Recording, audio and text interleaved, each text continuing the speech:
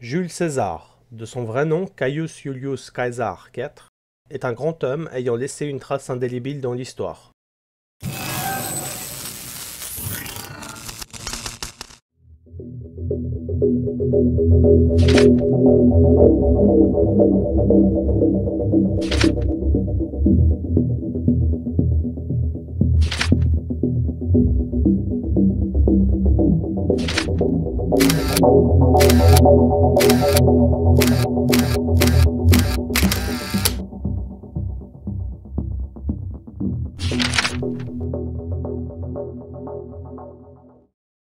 Il est né le 12 ou 13 juillet, date précise incertaine, de l'an -100 avant Jésus-Christ à Rome. Ses parents étaient Caius Iulius Caesar III et Aurelia Cotta, les deux d'origine patricienne, c'est-à-dire faisant partie de la noblesse romaine. Son père meurt en -85 avant Jésus-Christ, en mettant ses chaussures alors que César n'avait que 15 ans. Pendant la première guerre civile, opposant les populares avec pour meneur Caius Marius et les optimates de Sylla, de l'an -88 à -82 avant Jésus-Christ, il prend le parti de Marius à cause des relations familiales de sa famille, sa tante Julia étant l'épouse de ce dernier. Le groupe de Marius revendiquait des changements sociaux et pensait donner plus de position politique aux autres Italiens et provinciaux, c'est-à-dire qu'il soutenait le peuple, d'où le nom populares. Caius Marius meurt en l'an -84 avant Jésus-Christ. César étant très jeune pendant ces affrontements, il ne prendra pas part au combat. En l'an -84 avant Jésus-Christ, il épousa Cornelia Cinna, la fille de Cinna, le successeur de Marius. Après la défaite des populares, en l'an -82 avant Jésus-Christ, il fut traqué par Sylla, étant donné que César refusait de divorcer de la fille de Cinna, dernier dirigeant des Marianistes. À cause de cela, il dut fuir Rome et s'engagea dans l'armée. En l'an -80, dans le théâtre d'opérations militaires se trouvait en Asie, plus précisément la région de Bithynie et du Pont, en Turquie actuelle. Durant cette campagne, il fit un acte héroïque dont on n'a pas d'informations précises, et par la suite est démobilisé après la fin de la campagne. Sylla meurt en l'an -78. César décide de revenir à Rome en l'an -75 avant Jésus-Christ, mais durant son retour, il fut enlevé par des pirates de Cilicie et a été captif durant 38 jours, au bout desquels il fut relâché contre une rançon de 25 talents d'or. Non content du prix de sa rançon, il leur dit qu'il en valait au moins 50 et il leur promet qu'il reviendra les crucifier pour cet affront.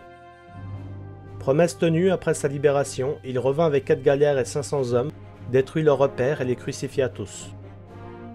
Il poursuivit le parcours politique classique, il devint en premier lieu tribun militaire, ensuite questeur en -69, édile en -65, pontifex maximus en -63, propréteur en -60 en Bétique, Espagne, où il pacifia la région et finalement devint consul en l'an -59 avant Jésus-Christ et forma le célèbre triumvirat avec Pompée et Crassus, son sponsor. Il devint proconsul, c'est-à-dire gouverneur général, en -58 et lança la conquête de la Gaule qui prit fin en l'an -52 avant Jésus-Christ, date à laquelle il vaincut Vercingétorix, chef de la révolte gauloise pendant le siège d'Alésia. Le 11 janvier de l'an -49, il décida de pénétrer avec l'armée en Italie en franchissant le Rubicon, frontière entre la Gaule et l'Italie, chose qui était interdite car synonyme de prise de pouvoir par la force. De là est connue sa célèbre citation lors de la traversée « Alea iacta est », le sort en est jeté. Pompée, ancien ami de César, se trouve dans le camp adverse et tente de protéger la République, et un long conflit eut lieu entre les deux de l'an -49 au mois d'octobre de l'an -48 avant Jésus-Christ.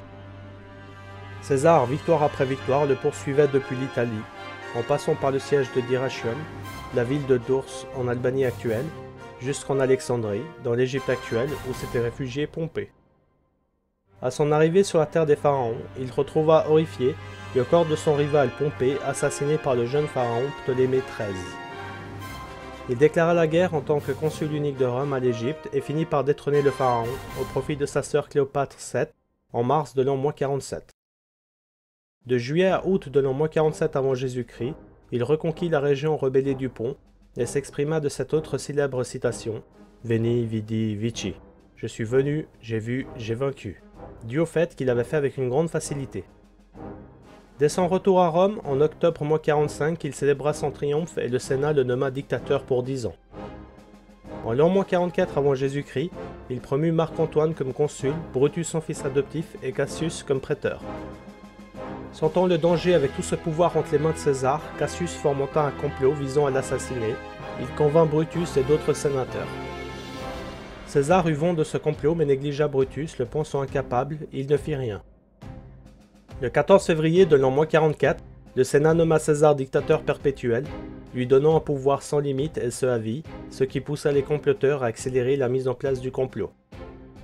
La date de l'attentat fut décidée, elle aura lieu le 15 mars de l'an 44 avant Jésus-Christ, durant la réunion du Sénat sur le champ de Mars. Le jour arrivé, Marc-Antoine, qui était son accompagnant, est attiré à l'écart, pendant que Métellus, un des sénateurs, s'assure que Jules César ne porte pas d'armure. Juste après, tous les sénateurs l'assaillent. En ce jour fatidique du 15 mars 44, Jules César tombe, transpercé de 23 coups de poignard, et le coup ultime lui est porté par Brutus. Les derniers mots de César furent « Tu quoque mi fili », ce qui se traduit par « Toi aussi, mon fils », et mourut juste après. Ainsi prit fin la vie d'un des plus grands hommes qu'ait connu l'histoire, mais tout ne s'arrêta pas là. Après 13 ans de guerre civile, la mort de Brutus et tous les autres conjurateurs, tels de Marc-Antoine et de Cléopâtre, son neveu finit par prendre le pouvoir en l'an 31 avant Jésus-Christ et devint Auguste, maître absolu et unique de l'Empire romain. Alors voilà, c'est la fin de cette vidéo. Je vous remercie de m'avoir suivi, j'espère qu'elle vous a plu et on se retrouve bientôt dans une prochaine vidéo. Si vous avez aimé et vous voulez voir d'autres de mes vidéos, je vous invite à vous abonner et à me donner votre avis en commentaire et éventuellement un petit pouce bleu.